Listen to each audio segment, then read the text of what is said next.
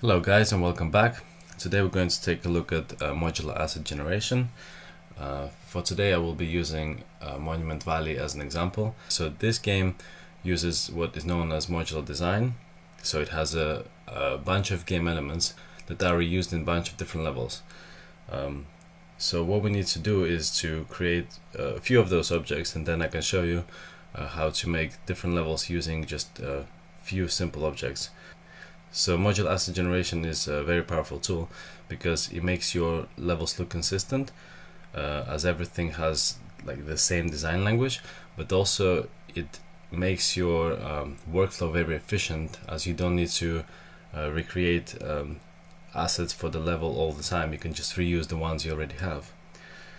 In this example we'll be creating few functional assets, so for example the blocks that you can walk on, or maybe things you can rotate, interact with, and then also a few decorative patterns, so for example rooftops or bushes, things like that. Okay, so I'm going to jump into SketchUp. First of all, I want to adjust my snapping tools, so whenever I'll be creating objects I want them to snap to 1 meter length. So I'll go to Window, Model Info, and I will adjust this to 1 meter. Okay, so that way everything will snap to 1 meter, which is what I want.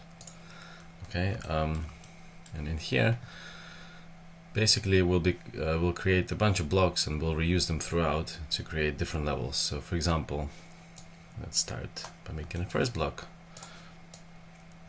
Okay, so here's the first block, so that's already a usable block right here.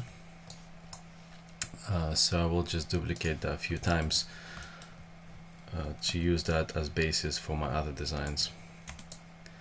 So let's do it like 2 blocks apart so that I have some space for working. So if we do 3 functional blocks and 3 decorative blocks, it'll be good. And I'll just try to basically stick with the same dimensions. So this works already. So this is our first block, just a regular block. That's all there is. You can do variations, for example this block with a window, or this block which is a little bit cracked. For me I'll just use a clean block just like that. So for the second one, let's make a little curve under it, just like they have it in Monument Valley. So first of all I will select a line tool and I will draw a bisector, and then from that bisector I'll split my cube further so that I have a quarter here. So from here I will click on arc tool and I will draw from here to here like that. I will remove unneeded lines just like that, and then I will push it inwards to get rid of this geometry just like that. So that shape is ready.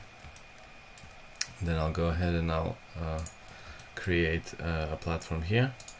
So I will do it by drawing out this, so that way we have 1/4 which perfectly fits with this. So I can take that and I can push it inwards and remove that geometry. So right now we have 3 blocks ready. So our 3 functional blocks are here.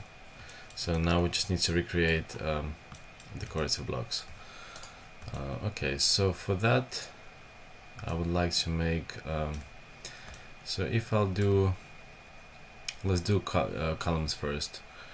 So for the columns I can make a line across like that, and like that, and like that, and like that. Okay, so now I can get rid of all this. Oops. Just like that, one line at a time, and then I can take this part and just push it inwards and get rid of the rest of the geometry just like that. And if geometry is still here, you can just select it and delete it bit by bit.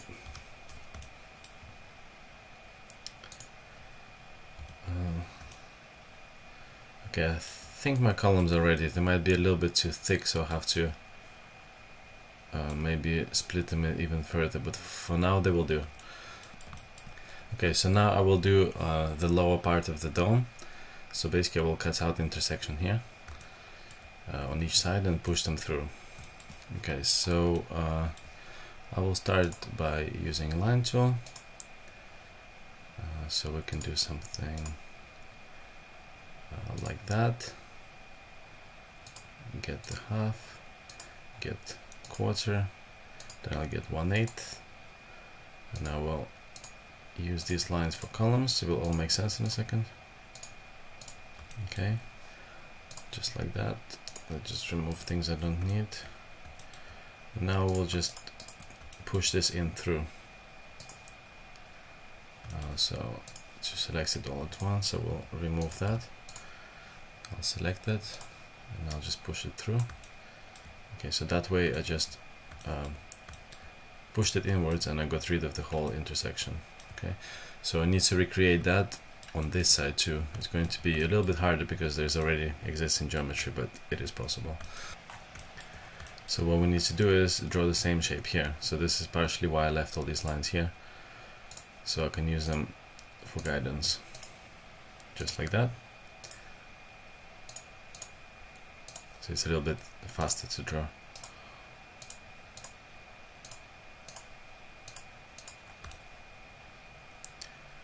Okay, that's fine. I can now, I believe I can select all of this and push it inwards. Okay, so it pushed it inwards only once because there's already geometry here and it's getting on the way. Let's see if I can take this part and remove it, and then I'll take that part and push it inwards once. I should be able to push in just that part in here.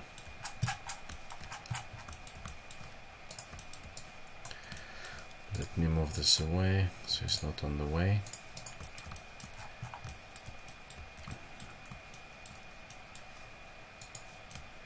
Okay, so I should be able to push in just that part. Here we go, that worked. So I can remove that. Remove this. And now I just need to remove all of that and basically reconstruct the structure. So let's just start by doing that. So delete, delete, delete, and delete this. So that is fine. So now I'm going to do the same shape here. Again, using a line tool to create the outline. Just like that. To the middle, from the middle to the corner. Then I'll do these lines like that, and see how much I can push. So wait, so this does not work. Okay, so this does not work because there's no outline here. Let's do that. Let's push it inwards. Okay, so that's this part is done. So now I need to push this part inwards, so I might need to add a little bit more geometry like this. Maybe remove that because it might get in the way. Maybe it won't work because there's nothing there already. But let's just try it anyway. So a lot of this is just experimentation. So this actually worked.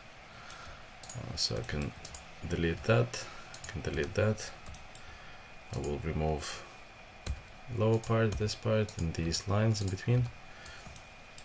Now I can look at it from underneath, how it looks like, and see how much of the geometry I need to recreate. Okay, so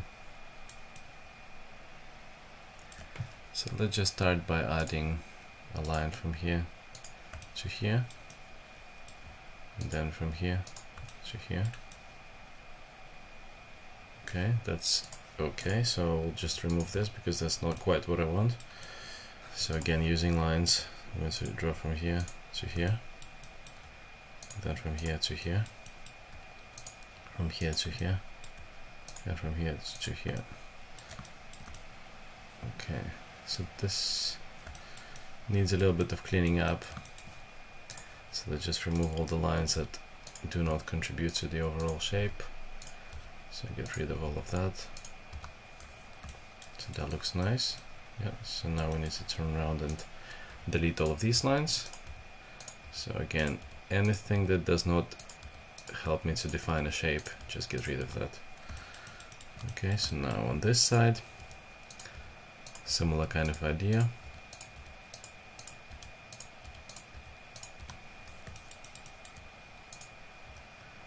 Here we go, here we go.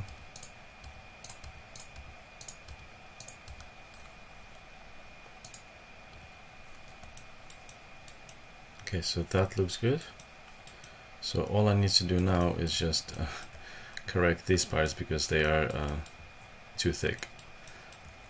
Draw a line from here to here and then do this. So that way I have perfect, well, 1/8 of a cube. So I'll do it on every corner, so I have just the interior parts.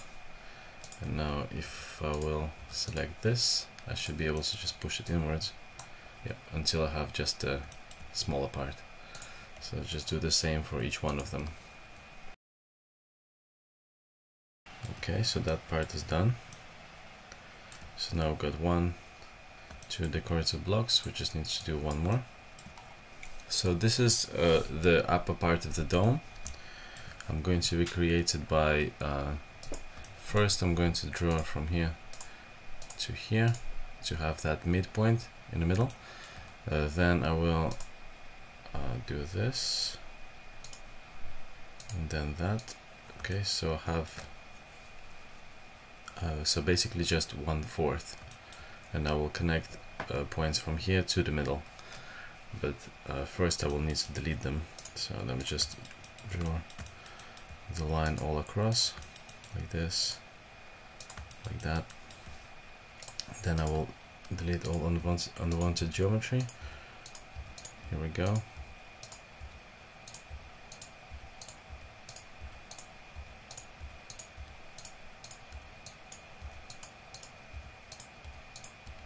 And I will just leave, well, I can in fact leave this corner, but I will leave just this line because I know it's right in the middle.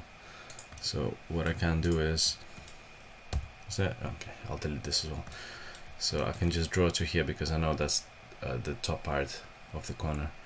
So I will draw from here to here, from here to here, from here to here, from here to here. And you can see I have the dome part of the building, and now I can delete this line. It was just used for purely for guidance. Okay, now I can move it a little bit closer, and now I will see if it all works. So a thing to do when you finish working with your assets is make sure you turn them into groups. So select the entire asset, make it into a group. Okay, so for example, this is model 1, and then I'll turn this into a group 2, call it so we can call it bridge part 1. So let's call this one bridge 2. This part, make a group, columns. Okay, and this part right here, we'll call it I don't know, dome part 1, and this one I will call dome part 2. Okay, so it's just quite useful to remember what is what. Okay, so now that they are groups, I can freely move them around and the objects will not stick to each other. So let's just recreate like a basic level. Let's just see how they kind of like line up with each other. So we'll just copy this and move it a few times.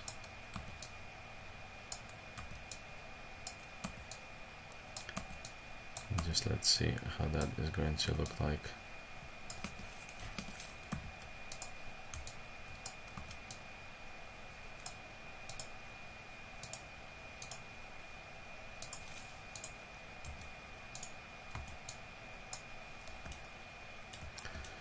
Okay, now we'll select the bridge part. I'll move that here as well, and make sure you always copy it so you're not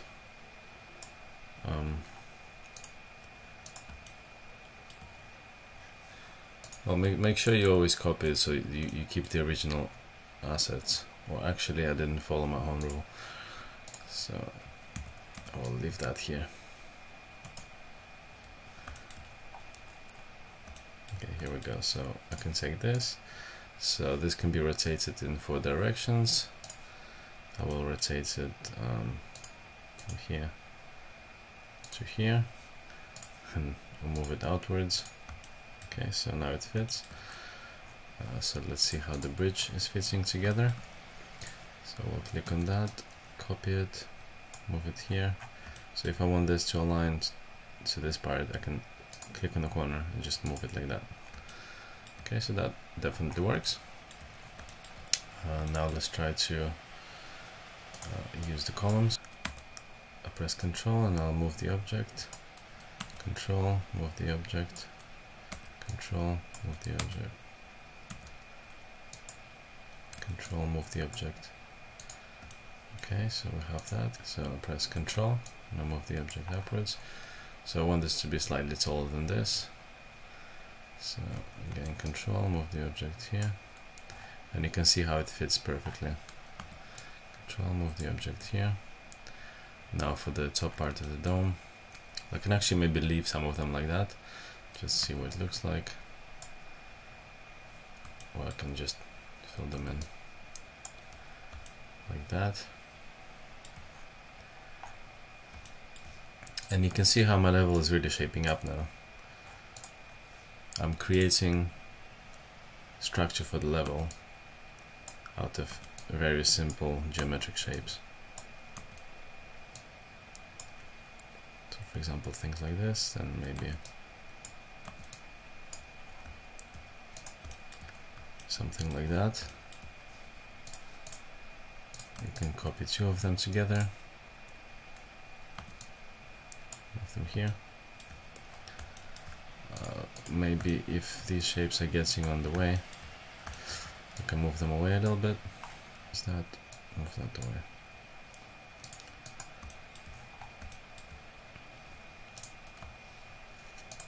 So I can select this, copy it, move it here. Maybe also move it here and rotate it like that. Now move it back in here.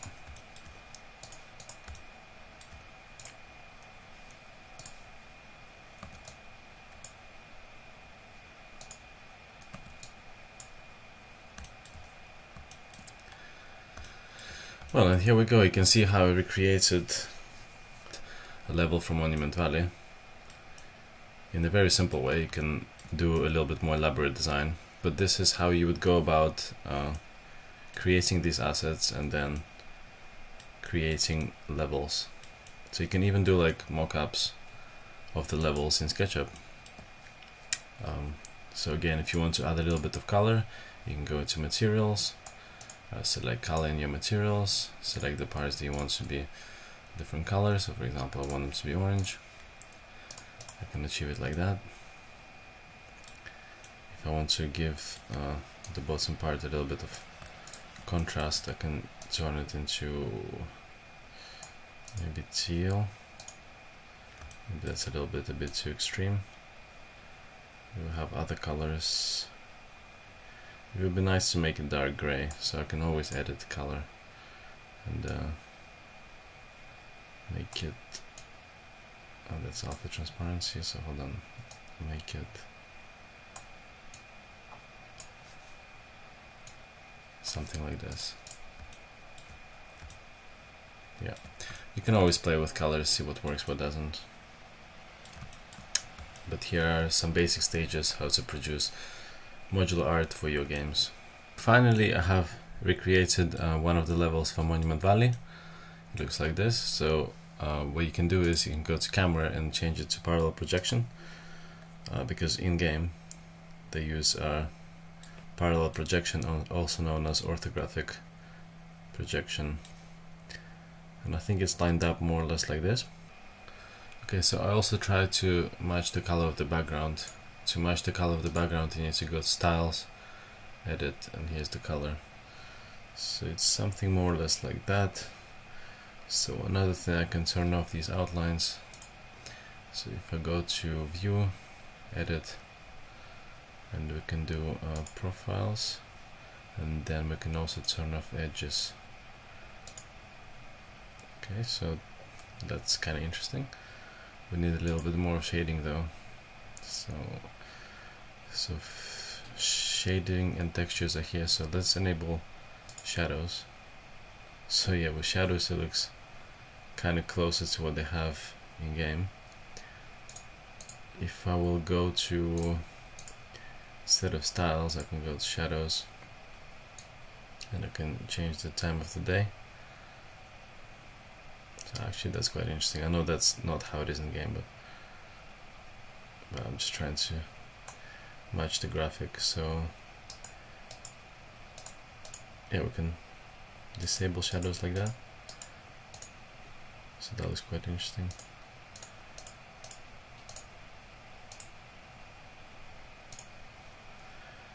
And then change the lightness.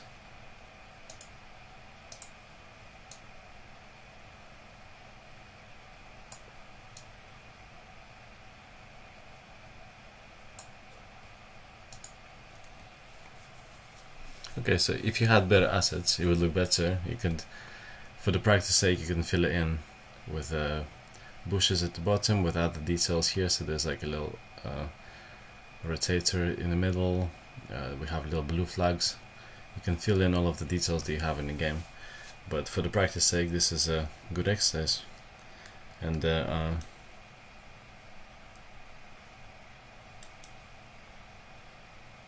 so that's what it looks like. I'll just rotate it around to show you what we've created.